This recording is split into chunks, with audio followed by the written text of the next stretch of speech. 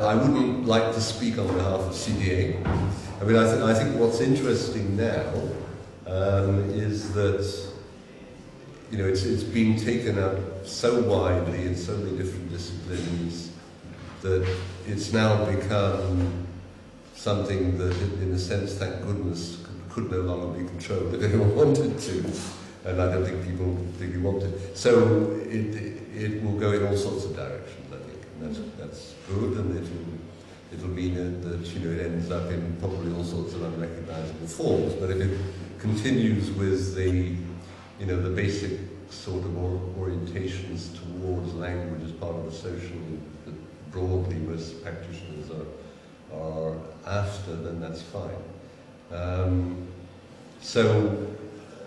Yeah, I mean, I don't. I mean, all I can say about future directions for CDA generally is it's obviously a greater disciplinary diversity. I mean, there are people from goodness knows how many disciplines, very often working on their own, doing particular research projects without anyone in their institutions who can supervise, and there are these people, thousands probably, all over the place. It's difficult for them to do it, but people are doing it in that way. And one can write, it's good to pull some of that together, and this new journal we've started, Critical Discourse Studies, part of the point of that was to try and not pull it together in the sense of normalize it, but give people a space where a lot of very different work has a home, so to speak. Without trying to impose any discipline. Well, no.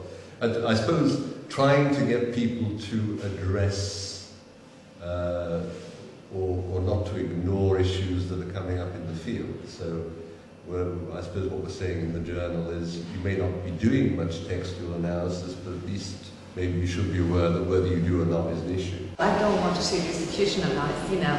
I want it to become a tool for people to think through existing problems and just being able to use particular conceptualizations, particular formulations of CDA in order to pose old questions in new ways and be able to answer them by giving just a little bit more insight that has been given so far.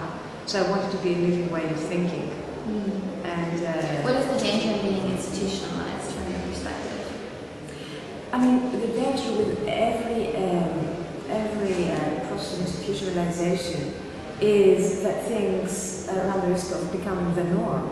And once something becomes the norm, it doesn't give you the opportunity anymore to push it to the limits, to question it fundamentally, and therefore to move on by continuously, you know, radicalizing your thought. What's critical about critical discourse analysis is that you focus on texts and practices that play a key role in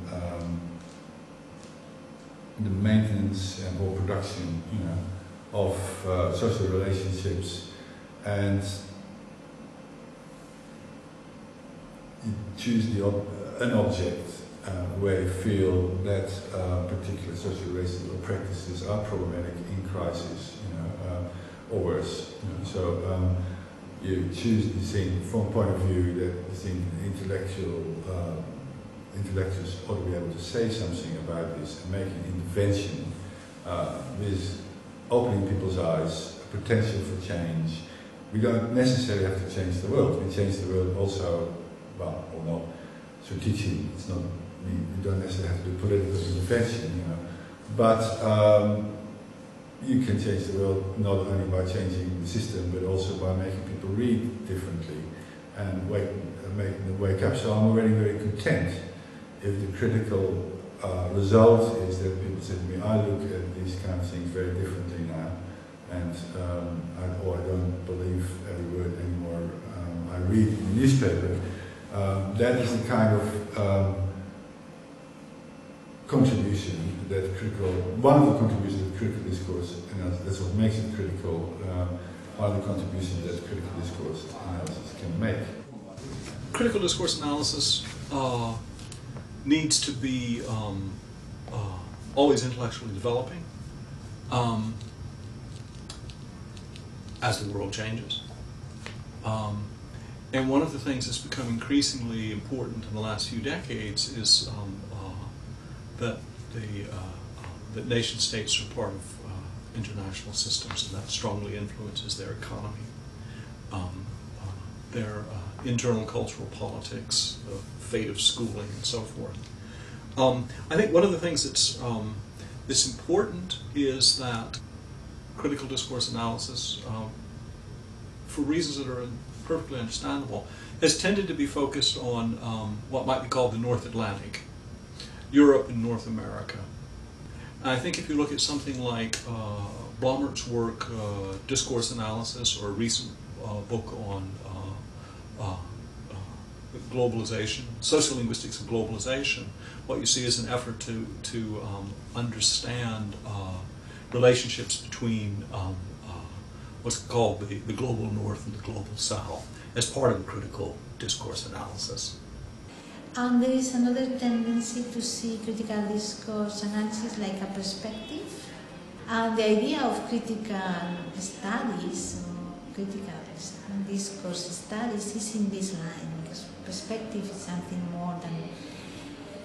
more open. And maybe if we follow this line, maybe, as also Mengueno says, maybe there is something new, a new field with critical discourse analysis, with interacting with other perspectives. Come to realize, and again, this is going to have to be a task probably for somebody else because I'm old, is that we do not have any good analytic tools for true multimodality. That is the, handling of something like a video game. By the way, it's like opera. The trouble with opera is that it had every genre in it, right? Well, so do video games. I mean, you've got stories, you've got images, you've got moving images, you've got players producing the stuff. So we don't have analytic techniques for that. It's going to be the next generation, and Gunther's stuff is just a start. And I certainly look at games and stuff through the lens of my discourse analysis, but I haven't developed the techniques. And we've heard even at this conference that I'm at here, where there's now lots of sessions on video games and digital media, that we don't have good ways of analyzing multimodality. Jay Limke's done some fabulous stuff, but we're at the very beginning. And here's an area where somebody, making up a discourse analytic approach to true multimodality, which is almost certainly going to have to be the study of practice. But giving us a language to do that is probably going to be a great task for some young person to do. What is the society likely to be like? On the one hand, what is it like now? And what is it likely to be like? Now, critical discourse analysis, just to voice one other critique of critical discourse analysis. In critical discourse analysis, you look at what has happened. Yeah? You look at texts which have been made. So you look at the past. You look at the texts which have been made by others. So you look at the texts which have been made out of the agendas that others have had. That's a backward-looking enterprise. Yeah? Inevitably, that's what it has to be. You look at, let's say, textual objects which are made, and they were made out of the agendas of others. Well, that's fair enough. I want to look at what could be done in order to shape the future. I want to be able to say, in relation to the kinds of aims, political aims, let's say, that I have for the future, I would like those who pass through educational institutions to have the means to influence, to be able to shape, not only me, but those other people to shape their futures. Of course, I know that the means of shaping the future is infinitesimally small for any one individual, and yet it is important that each individual, in the infinitesimally small way that she or he can, has the means of shaping the future. Yeah, it's like on a sailing boat. You've got the rudder, and with a long handle. Is it sufficient if the rudder of your society has only one hand on it, or should there be three hands on it, or should the hands of everybody be on there? And the direction of the boat is actually then the effect of the sum total of all the hands that are on there. But all the hands can only be on there if all those who have their hand on there have a sense of what could be done or where the boat might be going. So that's for me the point about education. So I see curriculum not now as it had been seen as the means for reproducing the young in the image of their culture. That's silly, because the culture, by the time we've attempted to do that, the culture is already somewhere else. It's moving too fast for us to have curriculum as reproduction. So curriculum now has to be designed. Curriculum is the design for social futures.